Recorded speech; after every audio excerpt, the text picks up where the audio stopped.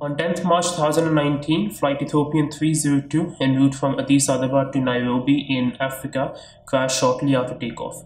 There were over 149 passengers and 8 crew on board the aircraft. The flight was operated by Boeing 737 MAX with the registration Echo Tango Alpha Victor Juliet or ETAVJ. The aircraft was brand new and it was delivered back in November, which means it was only 5 months old. Very recently, back in 2018, to be specific, on the 29th of October 2018, a flight Lion Air 610 en route from Jakarta to Depati Amir Airport in Indonesia also crashed shortly after takeoff. That flight was also operated by Boeing 737-8 MAX with the registration Papa Kilo Lima Quebec Papa. There are 181 passengers on board the aircraft along with 8 crew, all which unfortunately died in the crash. 2 brand new aircraft by Boeing, 2 crashes within a span of only 5 months. Now the question coming in everybody's mind right now is the Boeing 737 MAX safe to fly? Now to understand that and to see whether it is safe to fly, we need to understand what actually happened in the crashes. It's important to know what happened, why did it happen, and is the aircraft, the Boeing 737-8 MAX, still safe to fly on. Now in this video I'll be talking about the technical aspects of the first crash only, the Lion Air 610 crash, because at this point of time it is too early to speculate what happened on the Ethiopian Airlines crash. But because we have a preliminary report of the Lion Air crash, I can tell you what happened in that.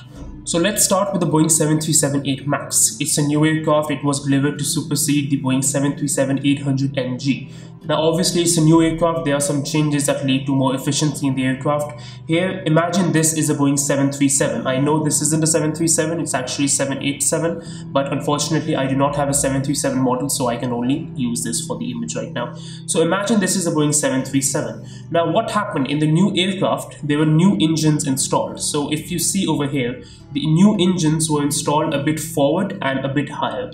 Now what that led to is that when you advanced full thrust on the Boeing 737-8 MAX, Boeing discovered that if the aircraft is in a climb, the change of thrust line, or in simple words, the aircraft balance due to the new engines at a new position with the same old aircraft design, led to the nose increasing its angle of attack.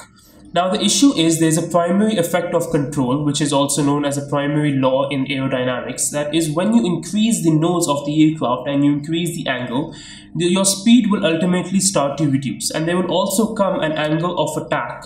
For example, on a Cessna it's 16 degrees. At a specific angle of attack, your aircraft will stall no matter what the speed is. In a stall, it basically means that your lift produced has become 0 and your aircraft will ultimately dive down unless you can recover that aircraft. On an aircraft such as a Boeing 737 or any other bigger aircraft, it becomes very difficult to recover from a stall, and that is why there are multiple systems installed on the aircraft to reduce the chances of a stall. Now, on the Boeing 737-8 MAX, when Boeing discovered this issue, they installed a system known as the MCAS system, which is a system you might have heard in the news very famously. What the MCAS system does is, as Boeing discovered, this aircraft can continue increasing its angle of attack because of the engines. The MCAS system was designed to remain in the background, and if the aircraft continues increasing its angle of attack, the MCAS system will automatically trim the aircraft with the use of the horizontal stabilizers. It will trim the aircraft down so that this chance of stalling does not occur. That was the main purpose of the MCAS system. Now a question arises in everybody's mind: where does the MCAS system get its data from? Now there are small angle of attack vanes installed on the left and right of underneath the cockpit windows of the aircraft. These are known as angle of attack vanes or A of A vanes, which use a complex measurement and mathematical calculation which is done by the computer to let the pilot know what is the angle of attack of the aircraft. The angle of attack of the aircraft, in simple words, is the angle of the aircraft or the wings with the relative airflow. Now the MCAS system was designed to be in the background. It was not known to many pilots. It was not included in the Boeing 737 flight training manuals, and there is a possible reason for that. The Boeing 737 is Boeing's fastest selling airplane in history. As of today, there are 355 aircraft have been delivered to operators all around the world, and there are many more orders. Now, a plus point of buying the Boeing 737-8 MAX that was initially released by Boeing was that the pilots do not have to undergo any special training to transition from the old Boeing 737 to the new Boeing 737-8 MAX, and that was a major plus point for buying the aircraft. Now, what that actually did is many features were removed from the manuals because it was not considered necessary to let the pilots know about that. One such system was the MCAS system. The MCAS system was virtually unknown to many pilots before the Lion Air crash, because many pilots got to know after that there is an issue exists in the Boeing 737 which leads to the aircraft increasing its angle of attack. The initial investigation into the flight Lion Air 610 showed that the angle of attack sensor on the left side of the aircraft, the captain's side basically, was given wrong data. Now this was also present in the previous flight before the flight that led to the crash of the aircraft, but it was changed after that flight. The sensor was changed, but still most probably it was giving wrong data. Now what that basically means is that the MCAS system could not differentiate between the right and wrong angle of attack. If, for example, the angle of attack sensor was showing a higher angle of attack that was actually there, the MCAS system would automatically trim the aircraft nose down. Now in the case of wrong data and an excessively nose down attitude trim, that would have led to the aircraft diving into the ground. Now that is exactly what happened in the Lion Air 610 crash as reported by the initial investigation. What happened is there was wrong data feeding into the angle of attack that led to the MCAS system going into a nose down attitude. The pilot initially tried to fight this system. He did not know, most probably he did not know how to deactivate the system. But when ultimately the computer won, the aircraft went into a nose down crash into the sea. Now, a little while after this crash, Boeing released an operation update on all 737 to mostly its operators, telling that there has been an issue.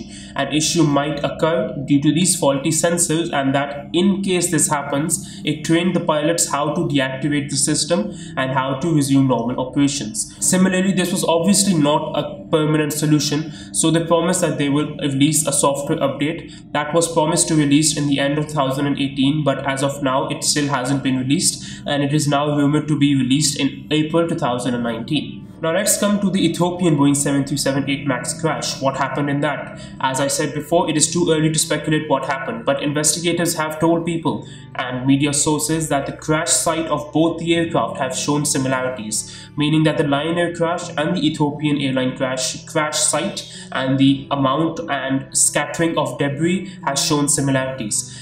Another report has also shown that the pilot reported unreliable airspeed after takeoff, and Flight Radar 24 data has determined that the aircraft was in unstable climb during takeoff, meaning it wasn't in a steady climb, but it was leveling off, then climbing, then descending, and that is what is known as an unstable climb. Now the question that comes in your mind, comes in my mind, comes in a lot of people's minds is the Boeing 737 MAX safe to fly?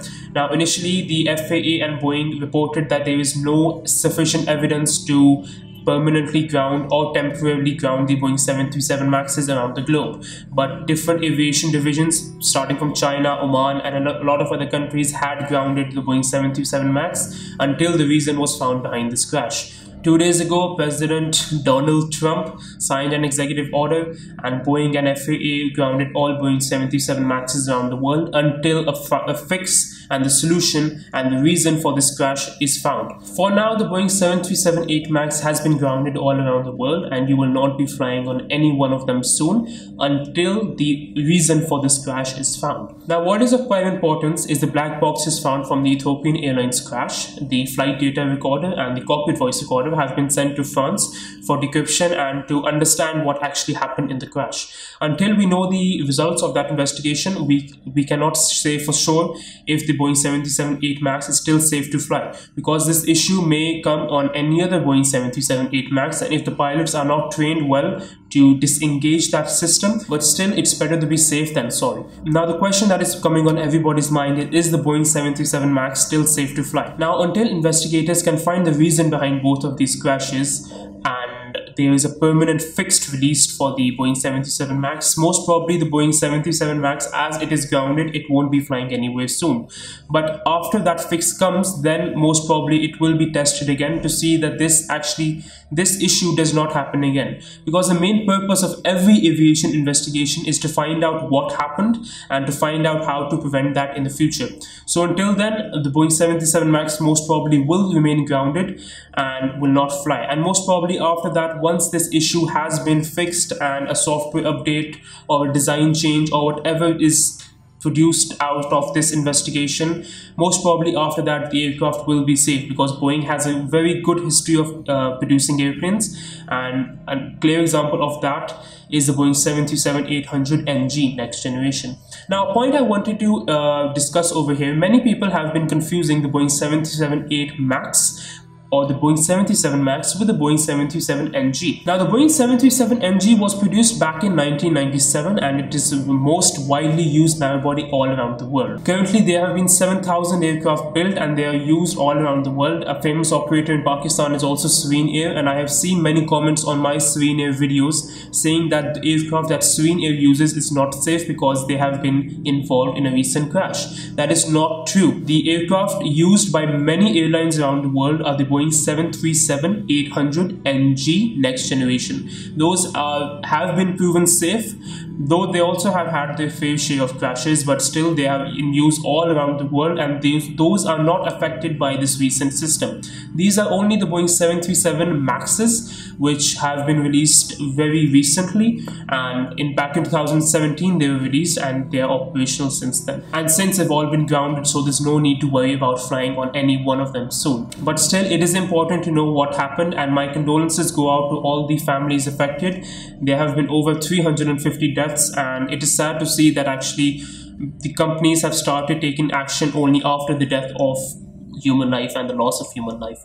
But still, an important issue that needs to be addressed is automation, and how pilots have become complacent after automation. Automation can never replace human sense, in my opinion. A computer cannot replace a pilot in any way, according to my views, because you have seen that if a computer remains in charge and a slight disagreement occurs between two systems, it can lead to an instant crash.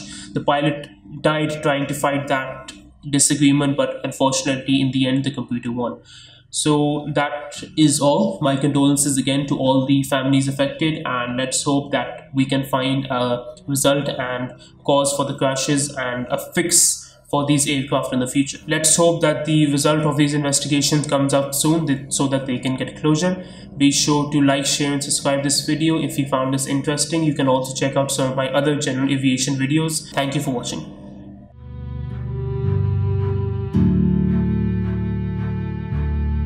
Thank you.